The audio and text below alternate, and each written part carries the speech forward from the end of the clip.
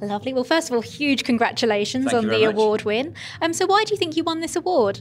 I think what we offer in this particular space is quite unique. So this is particularly in the care sector, and we have our own care practitioners, and they work with customers not just in understanding the risk, but actually helping them improve the risk and be in a better business, a better care business. And no one else does that in this sector. And it's really important, I think, for us as an industry to think not just about what we're insuring, but how we help them become better businesses.